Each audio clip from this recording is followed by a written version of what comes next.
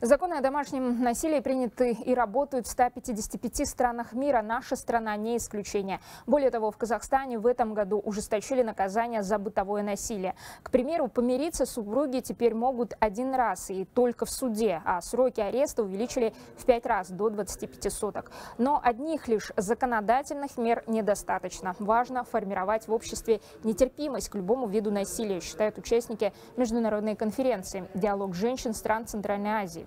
Форум с участием парламентариев, представителей госорганов, общественных объединений Казахстана, Узбекистана, Туркменистана, Кыргызстана и Таджикистана проходит в Астане. В этом году председательство нашей страны в этой организации завершается и переходит к Кыргызстану.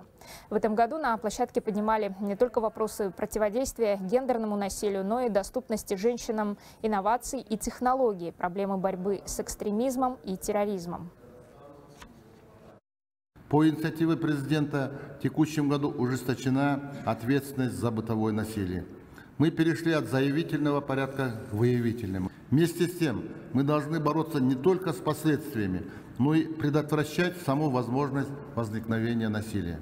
Надо формировать правовую культуру среди населения, проявлять нетерпимость к любым проявлениям бытового вандализма. Строго придерживаться, как говорил наш президент, диктатуры закона и порядка.